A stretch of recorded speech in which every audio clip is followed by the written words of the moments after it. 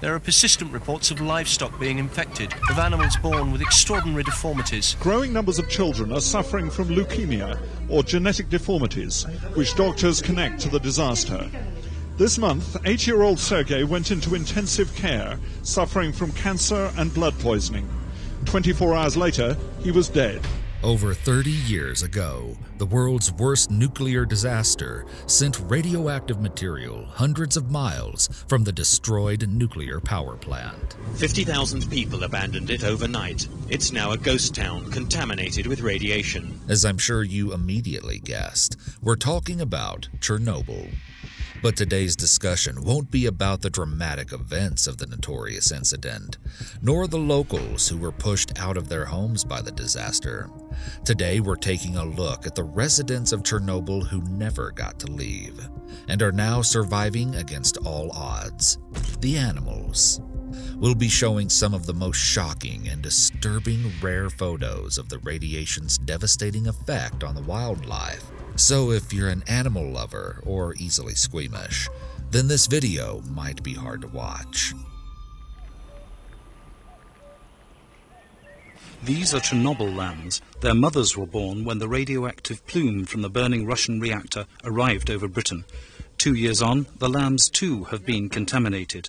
Radioactive cesium. Farmers like Dennis Halliday blame the Ministry of Agriculture for waiting 7 weeks before warning them of the danger to their flocks. In those 7 weeks before restrictions were imposed, irradiated mutton went into the food chain, and this shouldn't have occurred. Now, if you have thousands of sheep going into the food chain, then obviously hundreds of thousands of human beings have actually been, if you like, subjected to eating contaminated mutton.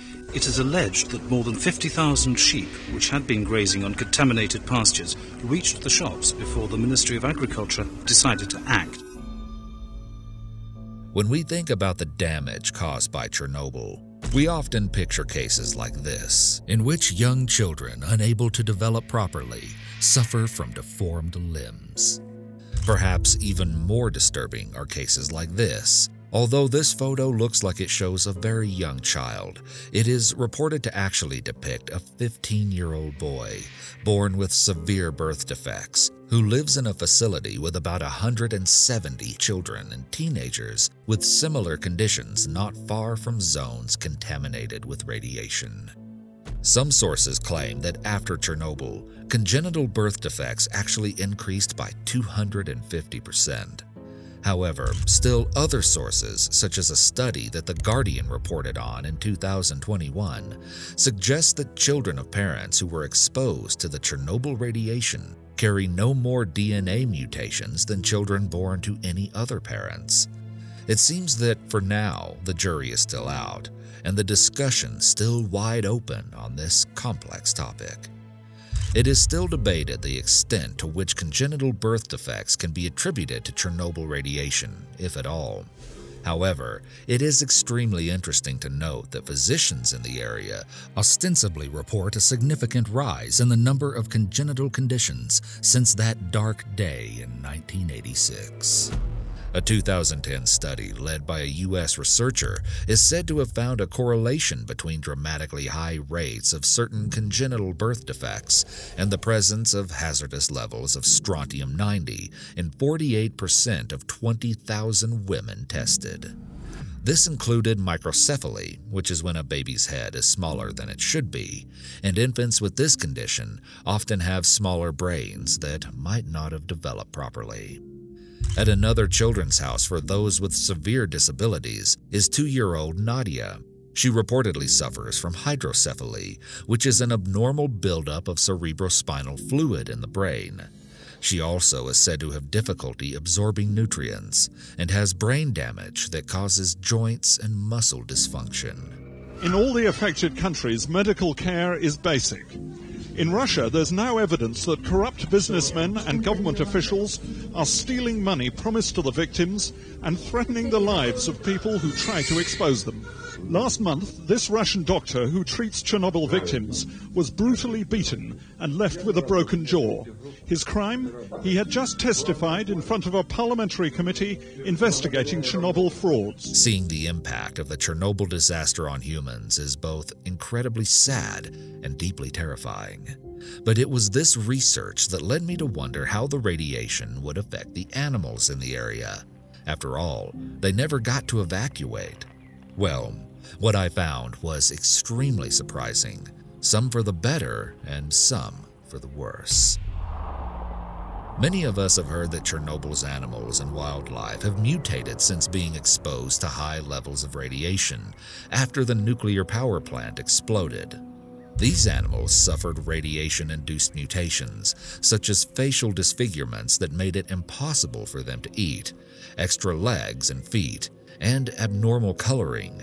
Their offspring will show the effects of radiation in the third generation. Examples: white eyes instead of red, atrophied wings, or no wings, unfit for life. Many of the mutations were deadly, and the animals didn't survive long after being born. I know exactly what I imagined thinking about the mutated animals in Chernobyl, and I'm sure you pictured the same thing. You've probably seen the infamous photo of the Chernobyl mutant piglet. The piglet barely even resembles a piglet, with more legs than you can count, though I counted at least 6, but one of them could have been a tail, I'm really not sure. The poor animal obviously died soon after being born and has been preserved in Ukraine's Chernobyl Museum. It appears to have a severe congenital deformity called dipygus. Dipygus makes the body fork to the left and to the right at the torso and often causes extra legs to grow. As you can see from this angle, it looks like the poor creature also grew extra but deformed legs in the front of its body, as well as the many in the back. Another piglet, newly born in 1989, was born with almost as severe mutations. Looking at these mutated newborn pigs alongside photos of normal, healthy piglets is jarring and really shows how extreme these differences are. Take a look at this poor calf born with a badly deformed mouth and tongue. Not only does it look painful, but I can't imagine how this little guy would ever be able to function normally. This one is truly heartbreaking, as the debilitating deformities on this animal are so bad that it seems the poor thing never really had a chance. There's an interesting backstory behind this photo in particular. One source reports that in 1990, when the number of genetically malformed animals was rising noticeably, one man took photographs of the creatures, including this 8-legged foal, and sent them to Mikhail Gorbachev in a bid to spark support for the investigation into this problem. However, sources say he received no reply. Shown here are great tit birds collected near Chernobyl. On the left, a normal one, but the individual on the right is suffering from a facial tumor. These are just some examples of the crazy deformities of the mutant animals of Chernobyl, but what happened next to the mutants in the exclusion zone is somehow even crazier and almost unbelievable. Because of the way the fallout fell immediately after the explosion, some areas are still really very radioactive. This is about 1,500 times normal background radiation. It's not harmful in small doses, but you wouldn't want to spend too long here at all. Over 100 radioactive elements scattered to the areas surrounding the explosion and released 400 times more radiation than when the atomic bomb was dropped on Hiroshima. All the predictions for the future of Chernobyl were that everything there would die after being exposed to so much radioactivity, and that nothing would ever grow again. And in the old town of Chernobyl, they want to knock down homes that will never be habitable again. But locals are fighting this, wanting to return. Or at least nothing would grow for centuries. And this wasn't just a wild guess. The assumption was made based on how long it takes radioactive compounds to decompose. Scientists expected the radioactive elements to decay and eventually disappear from the area. But in Chernobyl, the decaying is taking far longer than expected. The radioactivity is mostly in the soil, where it's lasting longer than expected. though the level has lowered in the water. What this means is that the animals and plants still living near Chernobyl will also probably have high levels of radioactivity far longer than anyone ever expected, and no humans will be moving back for thousands of years. But as you'll see, something very strange is happening in Chernobyl, despite the area's high radioactivity. Things are growing in Chernobyl. Wildlife is not only living in the exclusion zone, but against all odds, they are thriving. Plants have taken back the city, growing over everything, and animals wander the streets that once belonged to humans. I'm not sure exactly what I was expecting. Maybe not animals with fur that glows, but possibly some extra limbs or eyes, and certainly lots of tumors. Maybe more creatures that resemble that piglet. But that's not exactly the case, not at all. Let's start at the beginning. The initial blast of radiation turned a large portion of the leaves of the trees surrounding the nuclear power plant a rusty red color. Not quite like the red leaves of fall, but close. The pine trees were killed instantly in the radioactive blast. Later, most of these eerie red and radioactive trees were bulldozed before they were buried to avoid them growing mutated trees with their seeds. As you'll see, this was a pretty pointless endeavor. The initial blast also killed a large population of the rodents and insects that were living in the ground of the pine trees as well. All of this followed the predictions of scientists.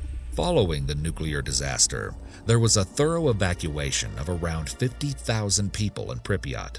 The people who were forced to leave couldn't take much with them, and they had to leave most their possessions behind, even their pets. That's right, people left their cats and dogs that they loved, abandoning them for fear that they had been contaminated and would be radioactive when they left with them. They weren't even allowed to bring them if they wanted to take a radioactive risk, because no pets were actually allowed to leave the exclusion zone. When the evacuees left the area, they were convinced they would eventually be reunited with their pets. Unfortunately, they were wrong, and most of their pets were exterminated. As the buses began to leave, dogs howled and ran after their owners, to no avail. Disturbingly, after people left, many Soviet Union conscripts were sent in order to shoot any of the stray animals they came across in the exclusion zone. But they didn't manage to kill all of the pets, and we'll get to that in a minute. Maria Shovkuta has as much respect for radiation as she does for the authorities.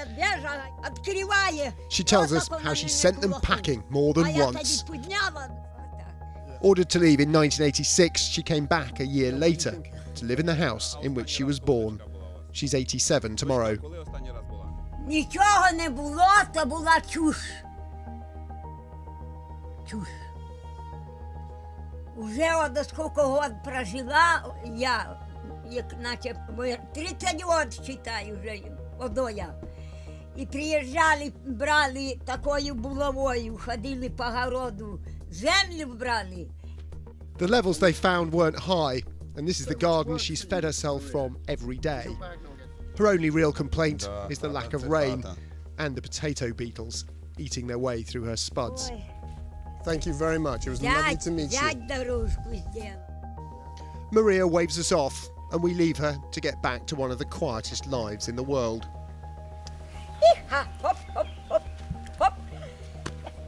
The part that didn't make sense to me was that many of the cows and sheep that people owned were evacuated alongside them, and yet still pets hadn't been allowed to leave with their owners. But for years after the blast, those same cows and sheep often grew sick, and even their offspring did the same. Kiev's 100 miles from Chernobyl. No one here was evacuated after the nuclear disaster, yet today surveys show that cancer and blood diseases have risen, in some areas dramatically. Equally, vast tracts of fertile countryside have been contaminated and used as a dumping ground for radioactive waste. There are persistent reports of livestock being infected, of animals born with extraordinary deformities, and of milk showing high levels of radiation. And though it is unlikely many people entered the exclusion zone to check, I assume that the exact same thing happened to the animals that were left behind. Many of the farm animals who survived Chernobyl's initial blast had increased genetic abnormalities, And oddly, it was noticed that the amount of deformities in these animals increased again a few years after the accident. This may have been because more radiation was released from the sarcophagus that covered the nuclear core, but this is just a guess. These same animals struggled to reproduce because of the radiation they had been exposed to. When they did give birth, about 400 of their offspring had such severe deformities from the radiation that tragically, very few of them lived more than a few hours after being born. The types of deformities were just like that mutant piglet photo: facial disfigurements, extra limbs, abnormal coloring, and they were often much smaller. Even if the offspring survived, the cows produced radioactive milk, which shortened their calves' lifespans. And the deformed farm animals that were born after the blast very rarely managed to reproduce, essentially ending the line of those radioactive animals after just 1 or 2 generations. What was causing these noticeable mutations? The energy from the radiation damaged or even broke some of the DNA molecules of the animals. If the damage was bad enough, the animal died soon after. But if it didn't kill them, it often created a mutation or cancer when the damage couldn't be repaired. And this is exactly what happened to the farm animals outside of Chernobyl. But what about all the animals inside the exclusion zone? Something else entirely. There's no doubt that the radiation affected the health of many of the animals living in Chernobyl right after the blast. But instead of slowly dying off after a few generations that were exposed to radioactivity, there are hundreds of animals living and surviving in the highly radioactive area. How is this possible? It goes against all of the predictions for Chernobyl. The radioactivity should have produced mutations that affected the reproductive ability of the animals and made it almost impossible for them to survive. But that isn't what's happening. For the animals alive in Chernobyl today, their mutations aren't as visible as I expected, given that they live with so much radiation. Some previous studies claim to have found serious impacts of radioactivity, but so far this team's work has found little effect outside the most contaminated areas. The studies are quite confused as to whether or not that's the case. So actually our study here in Chernobyl, it's about trying to understand more about the way in which the animals in Chernobyl are faring. If that's showing no real significant change at a population level, then perhaps we then need to start rethinking our assessment of exactly what level could be described as safe. Let's take a look at the dogs that were left behind by the people who fled Chernobyl. Despite the fact that they are living in an area that's so unsafe for humans, the now stray dogs have actually become some of the largest population in Chernobyl, and you might be surprised to hear that they are actually thriving. Well, sort of. We don't know the exact numbers of just how many dogs there are in the exclusion zone, but it's been estimated that there are over 1,000 dogs living there. What's even weirder to consider is that it's believed that about 250 dogs are actually living at the power plant itself, as close to the radioactive hotspot as they can get. Another 225 are living within the city of Chernobyl, just as close. And somehow, they are all still alive. What I wanted to know was how the radioactivity affected the dogs. Well, most of the dogs living in Chernobyl don't live past 4 years. Some maybe get to 6, meaning that almost all of the ones running around the city are quite young. In fact, tons of them are still just puppies. However, over 30 years after the explosion, radiation isn't the only issue facing the dogs. Now the cold and lack of food is said to cause more of a threat to their lives. Don't get me wrong though, sources say many of them are highly radioactive, but this is mostly because, like the other animals around them, they are eating radioactive food. The dogs specifically have increased levels of radiation in their fur. But despite this, the dogs can actually be adopted. The strays are caught and then cleaned of radioactive dust. In fact, many of the Chernobyl puppies have surprisingly been reported to no longer be radioactive, even though they are living so close to such high levels of radioactivity. These puppies are the first animals to have ever been taken out of the Chernobyl exclusion zone. But dogs aren't the only animals living in Chernobyl. Bears, wolves, foxes, lynx, bison, deer, moose, beavers, badgers, boars, and a creature called raccoon dogs, which is a subspecies that isn't quite a dog or a raccoon, have all made Chernobyl their home. As well, tons of fish and birds have filled the skies and streams. I'm standing now above the cooling ponds of the old reactors. Take a look at these fish. These Wells catfish have grown up to 8 feet long. They've been described as radioactive mutants. And it's true, studies have shown damage to their DNA from radioactive mud in which they feed. But by every other measure, they are healthy and numerous. The truth is, they're this big because they like bread from visitors, and no one is allowed to catch them. But each animal seems to be reacting differently to the prolonged exposure to radioactive material, which in itself is really interesting. So, what are the mutations? Well, the animals don't exactly look like what we expect mutants to look like. They almost look normal, even if they aren't quite. The main reason for this is because most of the serious mutations, the ones you can see, happened right after the explosion, and most of the animals with the highest levels of radioactivity and mutations died soon after that. This doesn't mean that the animals in Chernobyl are normal, though. They might look like any other dog or wolf, but genetically they are mutants, and they are highly radioactive. According to a 2001 study, the Chernobyl disaster caused an increase in mutation rates in both plants and animals, in many cases by a factor of 20. Their livestock is back in the zone. Here, radiation is low, and now the elderly peasants are tolerated by the authorities.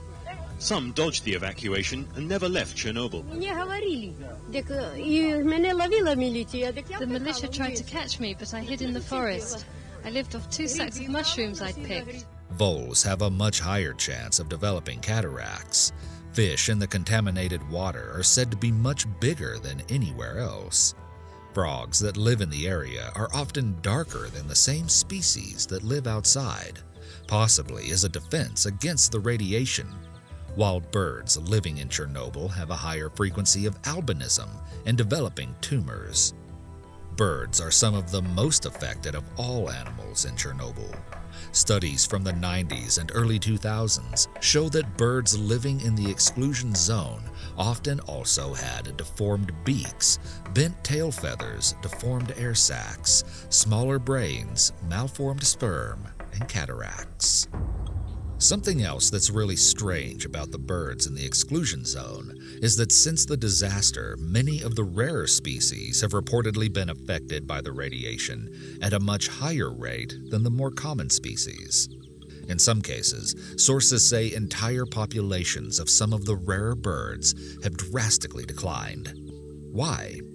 Well, right now, no one is really sure yet exactly why. Even though the disaster occurred over 30 years ago, there is a lot of research lacking to actually make conclusions about why certain animals are being affected differently by the radiation. One guess is pretty interesting, though. In one study, there were less birds with brightly colored feathers in Chernobyl than was expected, and the assumption was that they had been more affected by the radiation than the birds with duller feathers, who seemed to have the same numbers as the same species outside of the contamination zone. The reason for this might have to do with their antioxidant supply. Birds with high antioxidants tend to have brighter colors, but those antioxidants are used in their coloring and therefore can't fight off the free radicals of radiation. This means that the amount of radiation might not matter when it comes to killing off some species of birds, but rather how their antioxidant levels respond to the radiation. On the occasions that some of the animals were tested for radioactivity, the levels that they live with are shocking. Wild boars have especially high radioactive levels. This makes sense, though, as the soil is probably the most radioactive part of Chernobyl, and the boars mainly eat tubers and roots. What I kept wondering about was why humans can suffer from acute radiation poisoning, and yet none of the animals seem to be.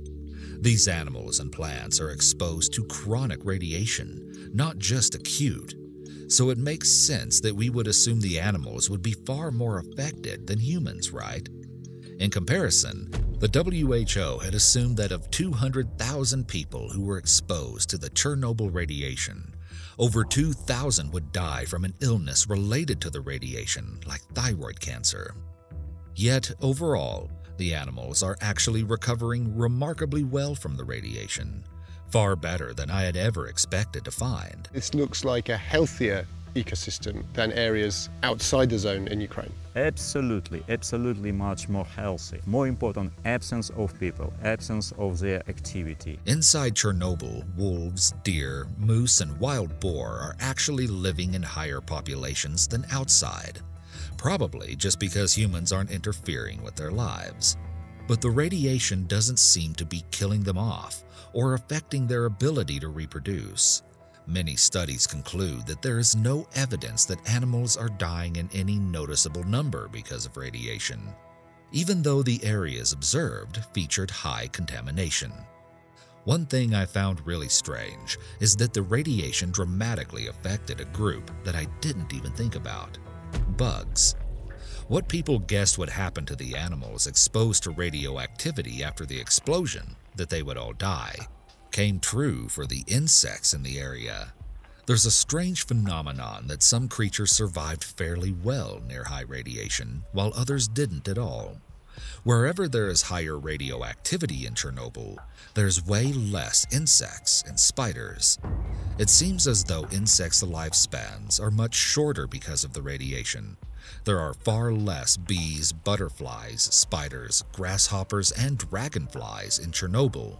One bug that has been studied is the Chernobyl firebug, which actually looks mutated compared to non-radioactive firebugs. But again, the mutation isn't what we expect and is far more subtle. The firebugs were collected from the most contaminated parts of the red forest and have deformed patterns on their backs, such as missing eye spots. There hasn't been a ton of studies on how the radiation has changed the animal's DNA, but one bug that has been studied is the fruit fly. The fruit flies in Chernobyl show evidence of genetic damage from the radioactivity. These flies showed a much higher rate of mutation and deformities. Nothing crazy like more legs or eyes, though sometimes on an individual basis they did, but they just didn't look quite the same as flies living outside of Chernobyl.